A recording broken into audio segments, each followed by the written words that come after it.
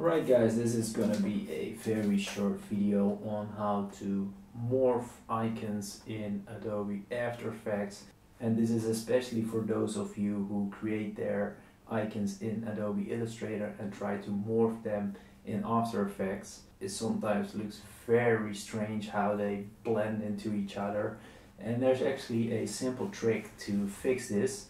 So let's get into it. Let's quickly make some crappy icons.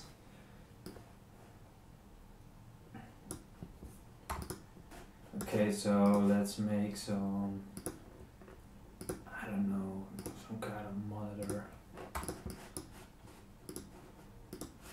Don't want to spend too much time on this, just to give you guys an idea of what you can do.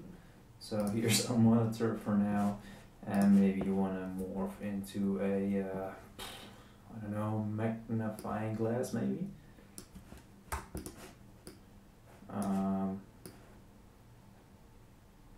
Yeah.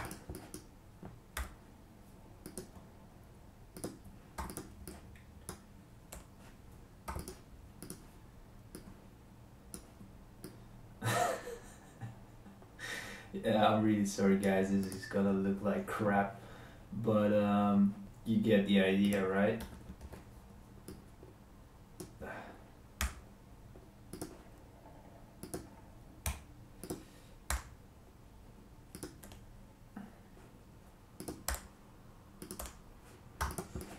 Woo! So there's our great looking two icons. Now if we copy one of them,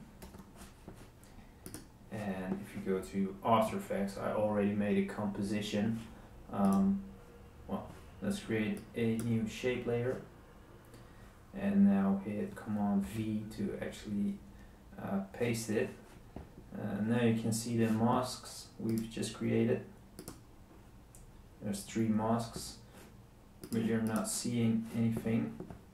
You have to go to Effect, go to Generate, and click on Stroke. Now let's select 4 pixels, and you have to make sure all masks is on. So there's our little icon. Now we have to create a keyframe for this mask, and then move the cursor in the timeline. Now go back to Illustrator and select the magnifying glass, copy it, go back to After Effects, and just paste it on this new spot. And as you can see, well, it morphs, but it looks really weird. There's a quick fix to change this. You have to go back to Illustrator. I'm just gonna copy this for now. You have to right click and go to Compound Path. So click that, and now on the Properties window you can change the direction of the path. So when we use this one,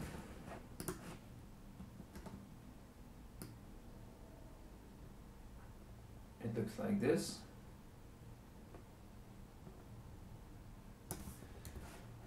And when we use the other one,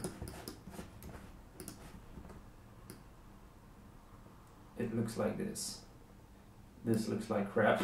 As you can see, the whole icon flips before it morphs into the new icon, and that's not what we want. So we're gonna go for this one.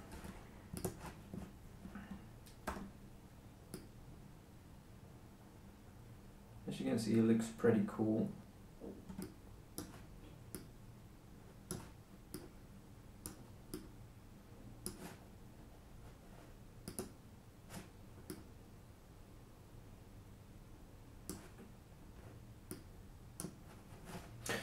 Now, I'm just playing around with it, but you can also add an extra keyframe to the path, so you can make it a little bit smoother. Let's say you want this one to, you want it to move.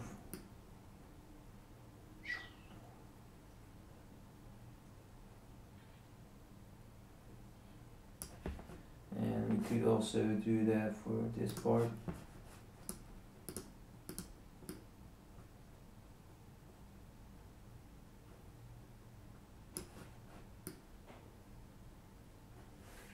So I'm not gonna play around with this all evening, but I just wanted to show you that if you go into Adobe Illustrator, turn your icon into a compound path and change the direction, and then paste it into Adobe After Effects, the morphing from one icon to another will actually look a lot better. I hope this helped, and I will see you guys next time. Bye bye.